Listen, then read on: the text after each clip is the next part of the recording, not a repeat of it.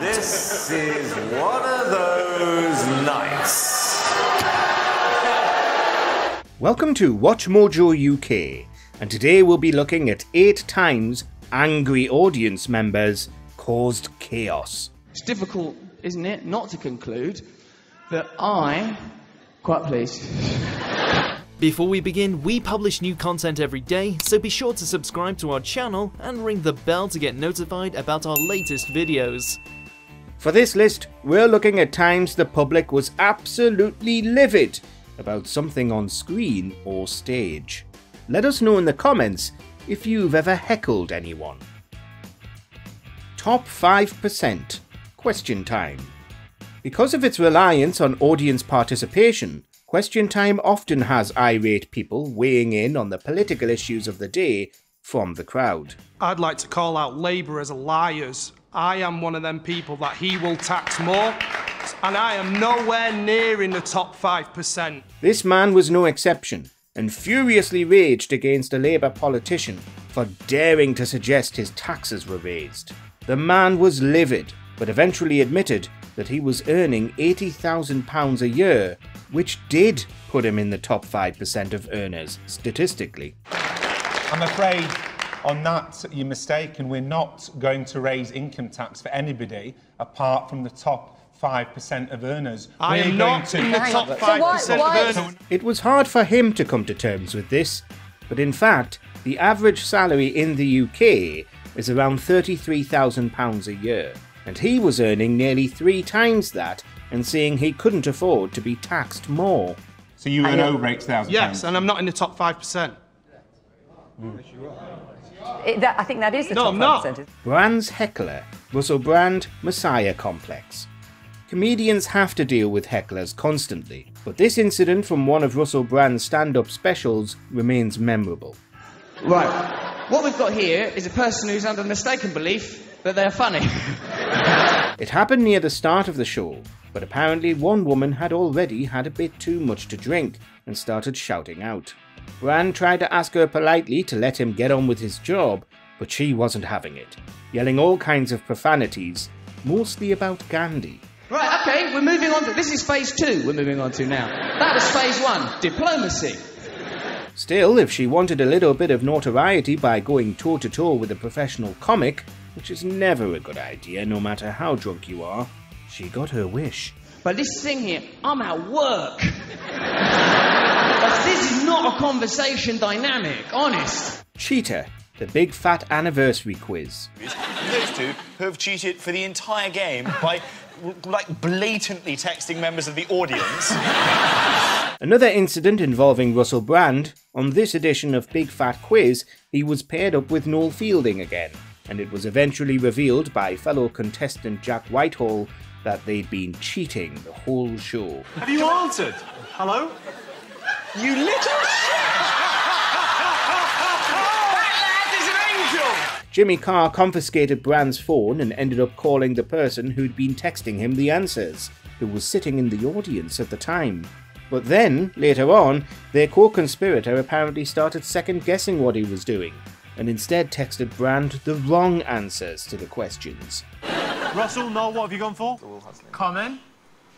Brand wrote them down regardless, and ended up embarrassing himself. Someone texted you a message just saying common, and you went, well, that will... What else could that have meant? Stage Invader, Britain's Got Talent.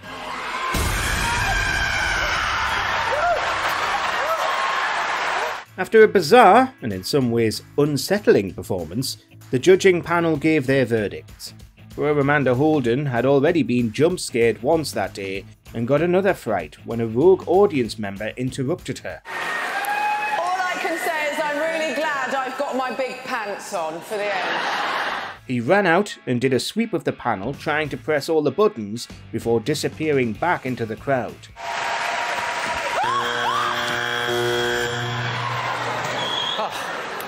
The buzzers were reset promptly, but Simon Cowell wasn't happy about the affair, buzzing again to indicate his disapproval. By the way, for you...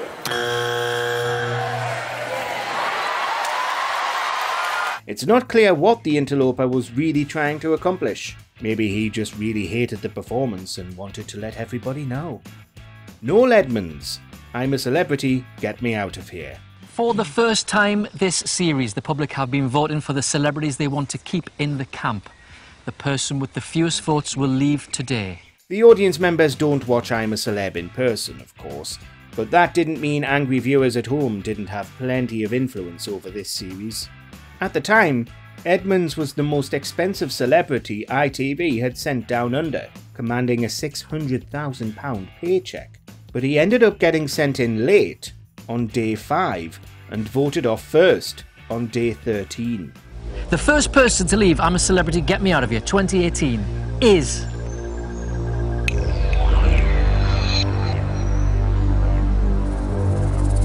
No. Allegations of a fix came thick and fast, with some suggesting that Edmonds was always going to leave early and take a big payday. See you in a bit, guys. Bye. Oh, come on. Bye. Oh, no. Wow. Oh. Am I supposed to look disappointed? The whole thing was actually investigated. Though no evidence of wrongdoing was found, the public really got on the wrong side of ITV executives this time. Too much singing. Bodyguard the musical.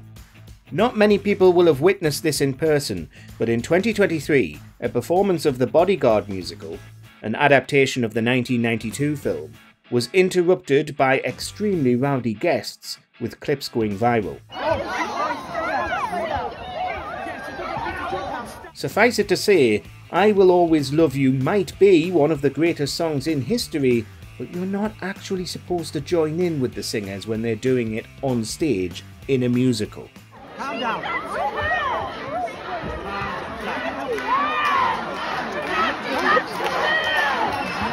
Well, some audience members either didn't know or didn't care about this theatre etiquette and had to be forcibly removed by security after they wouldn't stop singing along.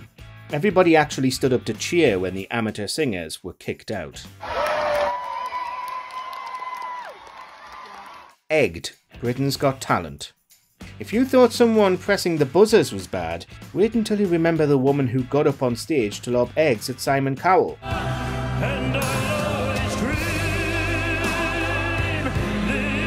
This happened in 2013, and the woman in question was award-winning musician and composer Natalie Holt.